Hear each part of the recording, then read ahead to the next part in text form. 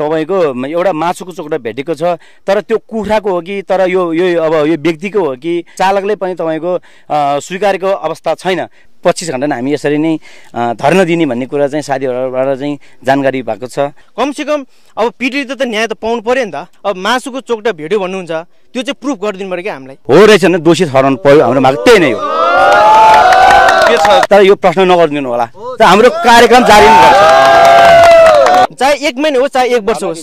हामी यतिकै नै बसिरहन्छ कि यो एरियामा यस्तै रहेछ, जसले जे गर्दा नि हुन्छ भन्ने कुरो ड्राइभरहरूको अब मस्ती त्यो पनि हुन्छ होइन। त्यो भएकाले म त्यस्तै 28-30 वर्ष 28-29 वर्ष त्यस्तै हो। किनकि हामीले कुनै पनि कसैले पनि दुःख दिने चाहिँ यहाँ बसेको होइन कि हामी रहरले बसेको होइनौँ। हामी स्थानीयको जुन एउटा प्रहरी र एउटा जनताको नङ र मासु जस्तो जुन सम्बन्ध हुनुपर्ने त्यो सम्बन्ध अलिकति नभएको कि जस्तो कता त्यो महसुस लागिरहेको छ हामीलाई। महिलालाई एउटा बाइकले हान्दा पनि तपाईँको त्यो पत्ता लगाउने स्थिति थिएन। मित्रता भाइ एउटा गुमाएको छ, हामीले एकदम दुःख लागिरहेको छ। हामी यो स्थानबाट हामी चाहिँ छोडेर एक दिन पनि हट्नेवाला छैन। हाम्रो स्थानीय र साथीभाइको माग नै त्यही नै हो। यहाँ चाहिँ आफ्नो बाइक चाहिँ आफ्नो लिगमा छ होइन, तपाईँहरू पनि देख्न सक्नुहुन्छ एकदम प्रतिशत यहीँ बन्द गर्नु आवश्यकता पनि छैन नि त। हामीले त्यो रहर होइन कि साँच्चीकै पत्ता नलागेर हामीले जुन एउटा यो जुन गर्नुपर्ने बाध्यता हो हाम्रो, यो जुन तपाईँको खुसीले होइन हाम्रो बाध्यता हो।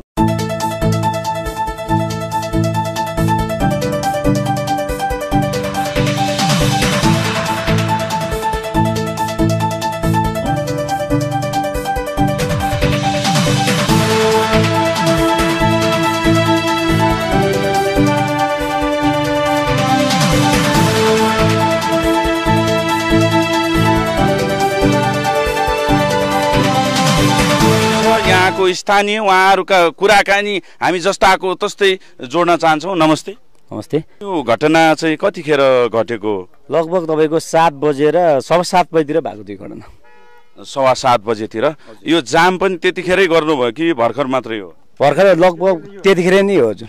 के छ त तपाईँहरूको उद्देश्य के हो? नेपाल प्रहरी पनि यहाँ तैनात हुनुहुन्छ होइन, यो पुरै एरियालाई चाहिँ बााउन्डरी गरिएको छ होइन। के भन्न चाहनुहुन्छ? तपाईँका मागहरू के हुन्? किनभने एकदमै अब यहाँ धेरै पब्लिकहरू दुःखद अवस्थामा हुनुहुन्छ। तपाईँहरूको पनि एकदमै दुःखदमय यो घटना घटेको छ, तपाईँको आफ्नो बितेको छ, तपाईँलाई चोट परेको छ होइन। के भन्न चाहनुहुन्छ तपाईँ? यो तपाईँको 75 वटा जिल्लाको नागा जुन 9 जुन धादिङ जिल्लामा पर्छ तब व्यस्त राजमार्ग हो। जुन एउटा हाम्रो सुरक्षित दृष्टिकोणले पनि अलिकति हाम्रो अलिकति सुरक्षित अब यहाँ अलिकति प्रहरीदेखि लिएर तपाईँको ट्राफिक पनि अलिकति कमजोरी देखाएको छ। त्यस कारणले आज भर्खर अहिले हामीले गाडी पत्ता लगायौँ। हामी एउटा सबै फलो गर्दाखेरि तपाईँ नाडढुङ्गा पुगेर हामीले गाडी पक्राएर ल्याउँदा पनि तपाईँको एउटा मासुको चोकटा भेटेको छ तर त्यो कुखुराको हो कि तर यो अब यो व्यक्तिको हो कि र के को हामीले पत्ता लगाउन सकेन। तर त्यो ड्राइभरले पनि जुन एउटा चालक थियो चालकले पनि तपाईँको स्वीकारेको अवस्था छैन।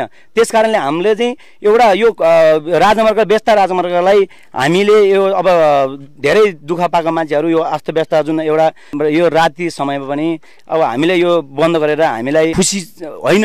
तर एउटा कुरो हामीलाई यो दोषीलाई पत्ता लगाउनु पर्यो र हामीहरू एउटा गाडी एउटा समात्या छ त्यसले नस्वीकारीसम्म हो नभनेसम्म हामी यो जारी नै राख्नेछौँ। जस्तो नेपाल प्रहरीले भनिसक्नु भएको छ मासुको चोकटा भेटिएको छ, अवश्य पनि उहाँहरूको अनुसन्धान भइराखेको छ होला। उहाँहरू पनि यहाँ हुनुहुन्छ, उहाँहरूसँगको कुराकानी पनि हामी जोड्नेछौँ। तर अहिले के लाग्छ त तपाईँहरूलाई यसरी यो जाम गर्दैमा समस्याको समाधान हुन्छ जस्तो लाग्छ? के भन्नुहुन्छ तपाईँ? समस्याको समाधान चाहिँ हुँदैन जस्तो लाग्छ मलाई, किनकि त्यो एउटा पीडित मान्छे जुन एउटा हामीले चालकलाई नियन्त्रणमा ल्याएको छ इलाका प्रहरी खानेकोलामा। तर उहाँले चाहिँ हाम्रो यो मैले हो भनेर हो नभनेसम्म हामी यो स्थानबाट हामी चाहिँ छोडेर एक दिन पनि हट्नेवाला छैन। हाम्रो स्थानीय र साथीभाइको माग नै त्यही नै हो। लगभग तपाईँहरूले त्यो ट्रकलाई हेर्नुभयो त के लाग्छ तपाईँलाई? ड्राइभरलाई सबैलाई हेर्नुभयो तपाईँले? ट्रकको जुन एउटा जुन पाङ्रामा जुन एउटा हेडलाइट अनुसार सबै अब हाम्रो इलाका प्रहरी कार्यालयको जुन इन्चार्ज हुनुहुन्छ हाम्रो उद्धव पोखरेलजी हुनुहुन्छ, उहाँहरू लगायत हाम्रो साथीहरू हामी त्यहाँ जुन एउटा घटनाले स्थलमा पुग्दाखेरि हाम्रो जुन एउटा उसँग चाहिँ अनुसन्धान हामीले गर्दाखेरि चाहिँ हो जस्तो लाग्छ। जुन एउटा चालक हुनुहुन्थ्यो चालकले चाहिँ मैले होइन मलाई माऱ्यो भने मार्नुहोस् तर म होइन भनेर स्वीकार्नु भएको छैन। तर उहाँले नस्वीकारेसम्म यो हाइवेलाई हामी छोड्ने अवस्था चाहिँ छैन जस्तो लाग्छ हामीलाई। स्थानीय साथीहरू चाहिँ र मेरो साथीहरू त्यो कुरा भएको छ। यहाँ अन्य दर्शीहरू पनि हुनुहुन्छ, यहाँ स्थानीय हुनुहुन्छ, उहाँहरूसँगको कुराकानी पनि जोड्न चाहन्छु। के भन्नुहुन्छ तपाईँहरू? के साँच्चीकै यसरी पब्लिकलाई एकदमै दुःख भइरहेछ? तपाईँहरूको दुःखको अगाडि त कुनै पनि ठुलो कुरा भएन, तर पनि तपाईँका कुराहरू चाहिँ जस्ताको त्यस्तै सम्पूर्ण दर्शक समक्ष भनिदिनुहोस्। अब यसमा चाहिँ हामीले पनि अब सबै यात्रुहरूलाई चाहिँ नि अब बिचली बाँड्नु हाम्रो एउटा उद्देश्य पनि होइन, किनकि अब अहिलेको स्थितिमा हेर्दाखेरि तपाईँहरू पनि देख्न सक्नुहुन्छ यहाँ चाहिँ आफ्नो बाइक चाहिँ आफ्नो लिगमा छ होइन, तपाईँहरू पनि देख्न सक्नुहुन्छ एकदम प्रत्यक्ष यहीँ। किनकि यतिको अवस्थासम्म पनि अहिलेसम्म पनि लगभग 2-3 घन्टा भइसकेको छ होइन। अहिलेसम्म पनि के स्थिति त्यस्तो अब भनौँ न अब जुन अब त्यो गल्ती गर्ने मान्छेहरू चाहिँ होइन कि कुनै पनि दायरामा ल्याउनु भएको छैन उहाँहरूले। अब यदि त्यही न्यायालयसम्म चाहिँ हामी चाहिँ यतिकै राख्ने हो कि, किनकि कमसेकम न्यायले चाहिँ अब न्याय पाउनु पऱ्यो नि त, कमसेकम मान्छेले अब क्षतिपूर्ति त पाउनु पऱ्यो नि त। किनकि हामीले पनि यतिको अब 10-11 बजिसक्यो होइन, 11 बजी हामीले पनि त्यो यो जात्रा हेर्नु कुनै अरूले यो यत्रो गाडीहरू चाहिँ नि हामीलाई बन्द गर्नु आवश्यकता पनि छैन नि त। हामीले त्यो रहर होइन कि, कमसेकम अब पीडित त न्याय त पाउनु पऱ्यो नि त, पाउनु पऱ्यो। किनकि अहिले यहाँ भनौँ न अब हाम्रो यहाँ प्रहरीहरूले चाहिँ अब अहिले बल जबरजस्ती यताउता कुरा गर्नुभएको छ, तर त्यो हामी त्यही अनुसारले हामी गर्छौँ कि, किनकि कमसेकम अब हामीले पनि त्यस्तो चाहना होइन नि त। कमसेकम यत्रो यात्रु छ हामीले पनि बुझ्छौँ, हामीले यो 10 यात्रु छ हामीले पनि यस्तो अब हामीले यो जात्रा हेर्न आएको होइन। कमसेकम न्यायले चाहिँ होइन कमसेकम आफ्नो ट्यागमा छ, त्यो त हामी त्यो त न्याय त पाउनु पऱ्यो नि त होइन र, त्यो त पाउनु पर्ने हो। यति न्याय नपाउनेसम्म हामीले अब जुन गाडीले हानेको छ, जुन त्यो चाहिँ गाडी चाहिँ यही गाडीले हानेको, अब ड्राइभरले पनि अब मैले हानेको भनेको त अब भनौँ प्रहरीले भन्नुहुन्छ होइन। अब मासुको चोकटा भेट्यो भन्नुहुन्छ, मासुको चोकटा चाहिँ अब त्यो अब उहाँले अघि सन्दीप दाइले भन्नुभयो मासुको चोक चाहिँ के हो कि, कुकुर हो क्या कुखुरा हो क्या, अब जुन यहाँ अहिले जुन घटना भएको मान्छेको हो त्यो चाहिँ प्रुफ गरिदिनु पऱ्यो क्या हामीलाई। कमसेकम जब त्यो प्रुफ नभएसम्म हामी यतिकै भइरहन्छौँ कि, हामी चाहे 1 महिना हो चाहे 1 वर्ष होस् हामी यतिकै नै बसिरहन्छौँ कि। किनकि हामी भनेको हामी यो यस्तो घटना भनेको हामी जो कहिले पनि पढ्न सक्छौँ कि, पछि सबैले पढ्न पनि सक्छौँ कि।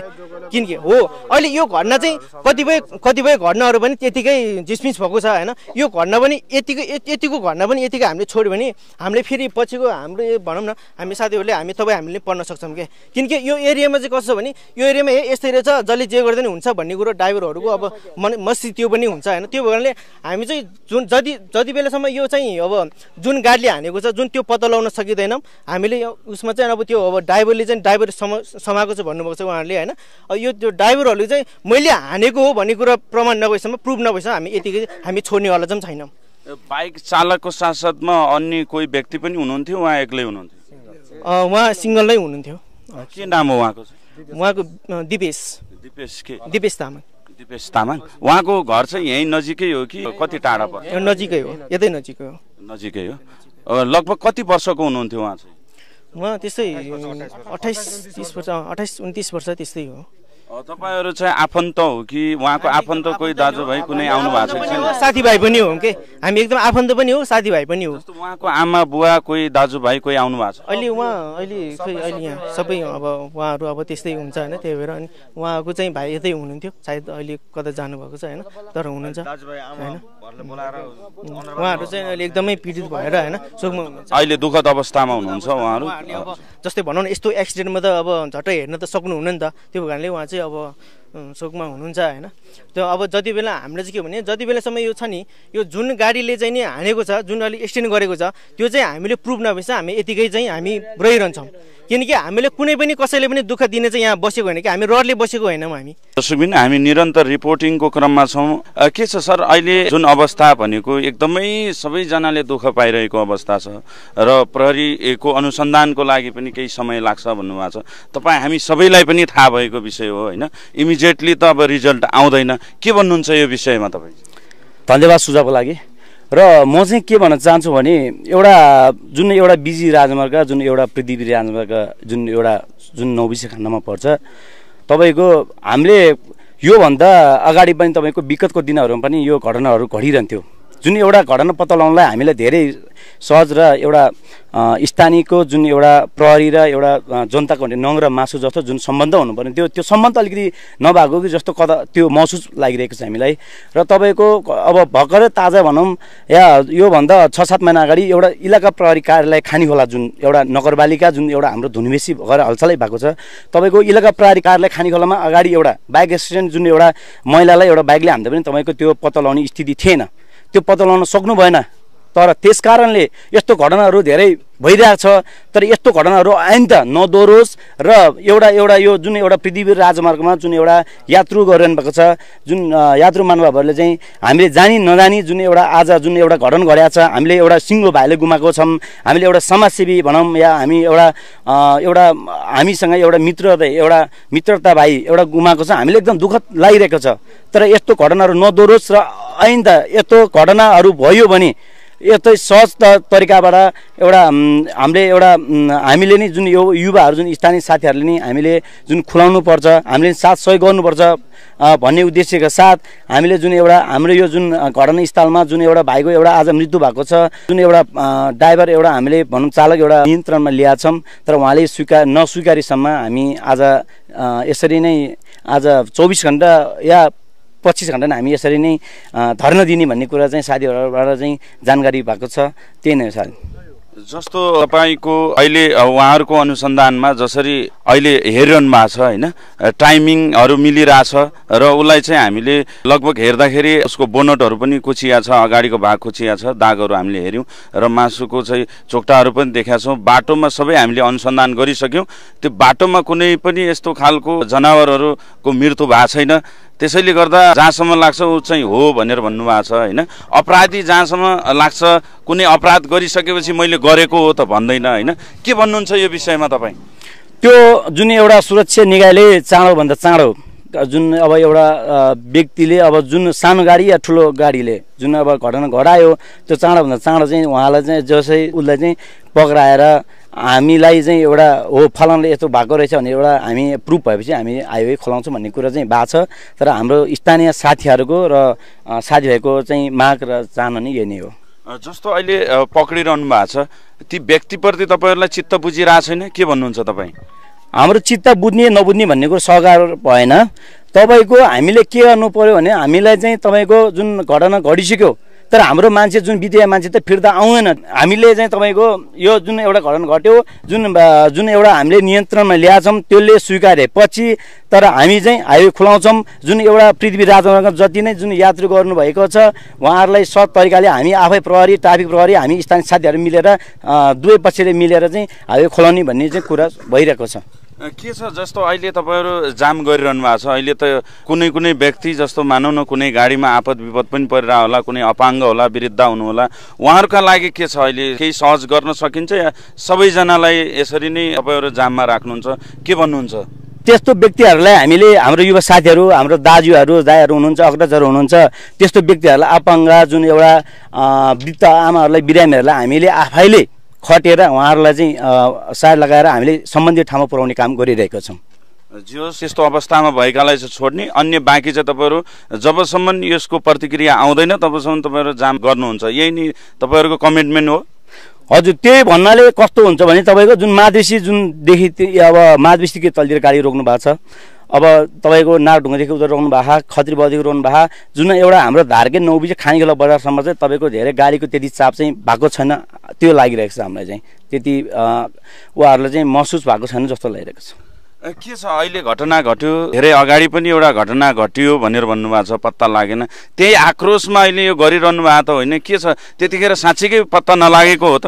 साँच्चीकै पत्ता नलागेर हामीले जुन एउटा यो जुन गर्नुपर्ने बाध्यता हो हाम्रो, यो जुन तपाईँको खुसीले होइन हाम्रो बाध्यता हो।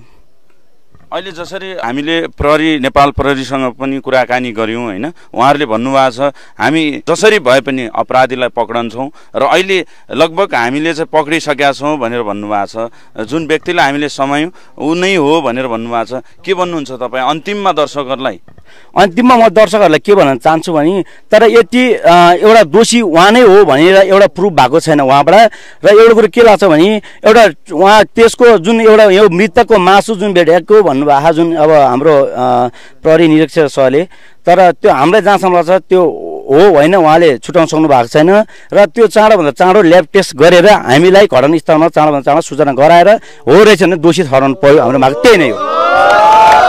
के छ जस्तो यो ल्याब टेस्ट गर्न यो त समय निकै लाग्छ होइन, किनभने जस्तो यो ल्याब टेस्टहरू जति पनि छ यो मेडिकल रिपोर्ट आउन त टाइम लाग्छ। के भन्नुहुन्छ तबसम्म नै यो जाम गर्ने हो तपाईँहरू? यसको लागि म मेगा टेलिभिजनलाई म धेरै धेरै धन्यवाद दिन चाहन्छु, किनकि हाम्रो स्थानीय ठाउँमा जुन एउटा पत्रकारहरू धेरै हुनुहुन्छ तर गाडी ठोक्यो अथवा यहाँ घटना घट्यो, गाडी ठोक्यो, बालुवाहरू धेरै टिप्पा ल्यायो, ओभरटेप ल्यायो भने तपाईँ पत्रकार यहाँ घटनास्थलमा आइपुग्छ। तर हाम्रो यो घटनास्थलमा जुन एउटा यस्तो घटना 3-4 घण्टा हुँदा पनि स्थानीय जुन पत्रकारहरू चाहिँ यहाँ ठाउँमा घटनास्थलमा उपस्थिति भएन।